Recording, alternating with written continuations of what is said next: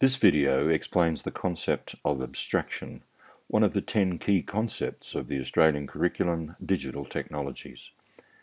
Its intended audience is teachers who want to know more about abstraction and to have some handy examples for their students. The definition of digital technologies in the glossary is a process of reducing complexity to formulate generalized fundamental ideas or concepts removed from specific details or situations. Let's unpack this. A definition from a dictionary gives us some inkling of what abstraction may mean when it says dealing with ideas rather than events. And if we look at this series of kangaroo images, it gives us some insight into abstraction. As we move from the left to the right, we see less of a particular type of kangaroo to the essence of kangarooness. The photo of a big red kangaroo on the left gives way to an 1865 engraving of a kangaroo to a roadside image that all Australians will recognise. Any kangaroo will cause a problem if you run into one at speed on the road, so if we want to warn drivers that kangaroos are present, it's best to remove all the things that are irrelevant, such as the type of kangaroo, the colour and so forth, leaving us just with the idea of a kangaroo. Wikipedia tells us that abstract art uses a visual language of shape, form, colour and line to create a composition which may exist with a degree of independence from visual references in the world. This image is an example. There's a tendency towards generalisation here. The artist wants us to see the ritherness, the bridgeness and the cityness. It's the idea of a busy city, rather like the idea of a kangaroo. Indeed, abstract artist J. Musa wrote, "It's far better to capture the glorious spirit of the sea rather than to paint all of its tiny ripples. We're generalising when we abstract." Railway lines are abstractions, or railway line maps at least are abstractions. When we want to go somewhere in a city by metro or train, we really don't care whether we're on a bridge or we've got to go through a tunnel or when we cross a river or even if there is a river. We just want to know what line we should be on and which direction we should be headed. Likewise with mud maps, another example of abstraction. We get only the information that we need. We don't need to know how far it is to Jono's from Wongal. We don't need to know that. We only need to know how to get there. However, as with any term, when we try to explain abstraction by using examples of images or railway lines or mud maps, the comparison will only go so far. So what does abstraction mean in a computational thinking context? How will my students experience it? Firstly, some background. In computational thinking, abstraction can refer to a variety of things, such as how we represent sounds, numbers, text, video, or procedures.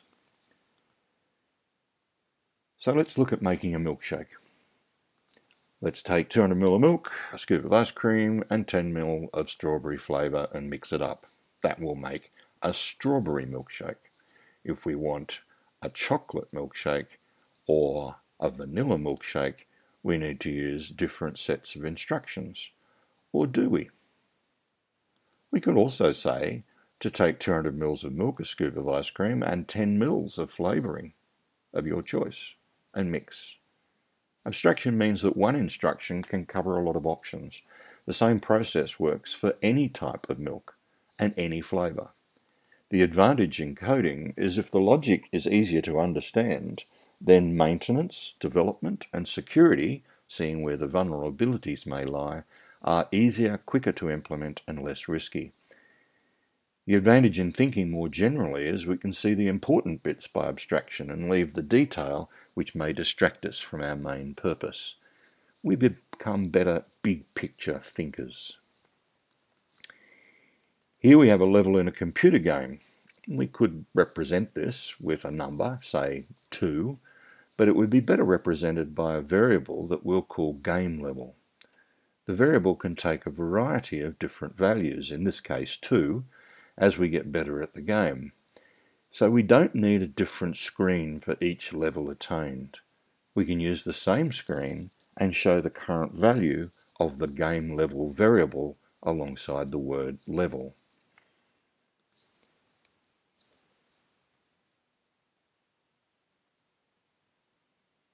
You can see the process here. I've taken the process still further to show how all of these bits of data are represented, right the way down to whether or not a switch is on or a switch is off.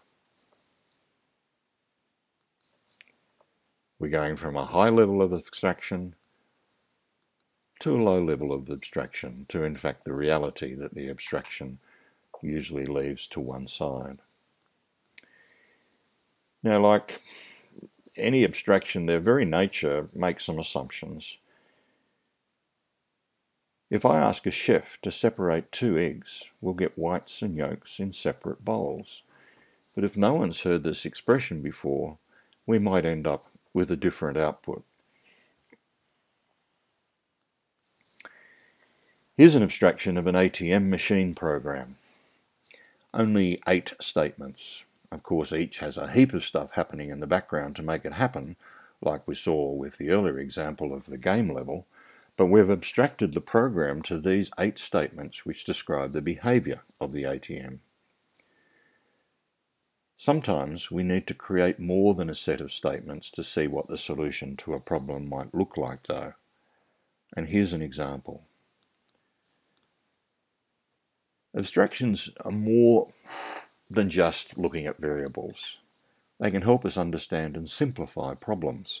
For example, this is a classic problem called the Knight's Tour that requires the knight chess piece to visit every square from 1 to 12. Now, the problem is that the knight can only move in certain patterns. He can only move 2 steps and then 1, or 1 step and then 2. Now, we could trial and error this. We could try all sorts of different ideas, but it's simpler to build a model of the Knight's Tour, and it's called a graph in this case, to show what connections can be made from every square, sort of reversing the approach to the problem. Let's have a look. So I can connect from number 1, I can get to number 7, I can also get to number 6, I can get from 1 to number 9. From number 2 I can go to 3, from number 2 I can also go to 8, and I can also go to 10. So using this process we can build up a pattern, a graph of what the connections are from one to the other. It looks pretty messy, but if we rearrange this, we get something that makes it a lot clearer. This is the same graph. The solution now becomes a lot easier to see how we might solve it. We could go from 1 to 9 and then to 3, to 11, to 5 and to 7. And from 7 we'll go to 12, 4, 10, 2, 8 and 6, which allows us then to return to 1. Graphs are a common way of looking at relationships between data and enabling the computer programmer or the designer of the solution to come up with a simple solution. Abstraction helps us manage the complexity of computer systems and the problem that we're trying to solve. It also helps us in planning and to write clean code which is easier to maintain. So with abstraction we can reduce complexity, we can formulate generalized fundamental ideas or concepts, and we can remove specific details or situations to make it easier to solve a problem.